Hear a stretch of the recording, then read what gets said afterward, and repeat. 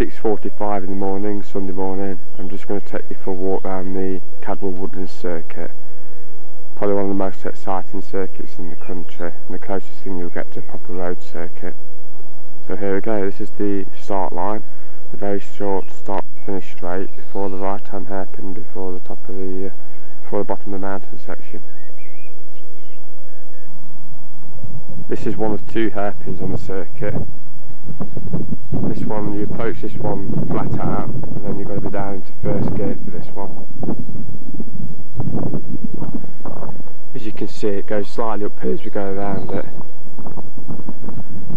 Seeker here is keeping tight, so you don't run too wide coming out. Then we'll start the uphill climb up the S's. So it's out to the right hand hairpin. Accelerate hard left up this hill.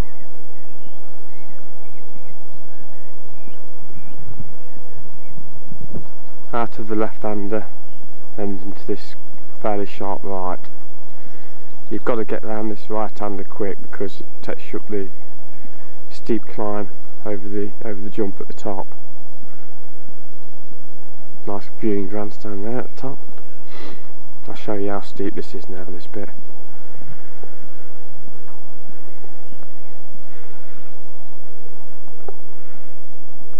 There we go, this is the jump.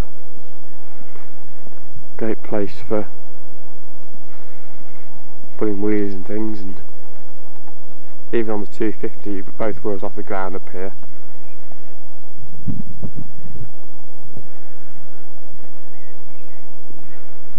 And over the top. There's the cafe in front of you, which we'll go past shortly. Got a short straight now. This is then down to what's called farm bends, the right and left under the trees. So let's go and have a look. This is the farm bends, a quite quick right hander followed by an even sharper left under the trees. Can be very tricky if it's damp. Let's go a bit further. This is the left hander. You can make a lot of time up down this section if you're prepared to be fairly brave and keep at it. You've got to work hard through here. It's quite a physical circuit.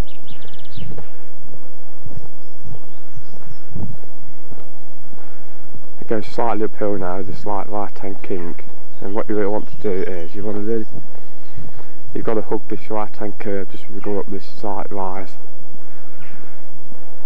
Put the barriers there to stop some late night practicing. How's the curve I'm talking about?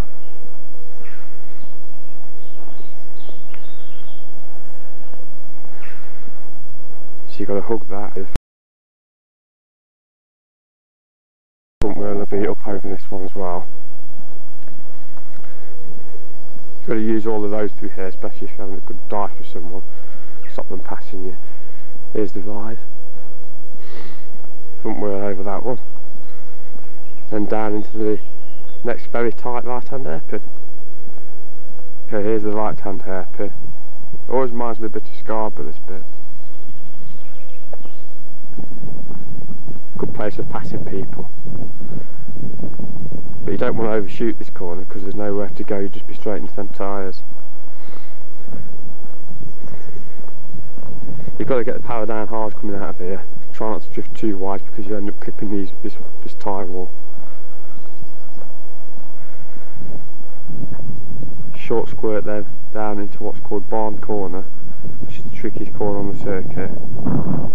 Taken fairly quickly in about probably second or third gear. Let's go have a look. Okay, Barn Corner. It's far too easy on this right hander to lose the front end or the back end. It's off camber and it's taken fairly quick. It is a good place for passing people if you're prepared to get around it quick enough and brave enough. I find I hug the inside line and start winding the power on. Just about about here as we're exiting the corner. Let the bike drift out a bit to the left hand side of the track. You've got everything down here, your knees down, your exhaust scraping. But you've got to get out of here quick because you've got the drive down over the start finish line then. Caught a lot of people out this corner.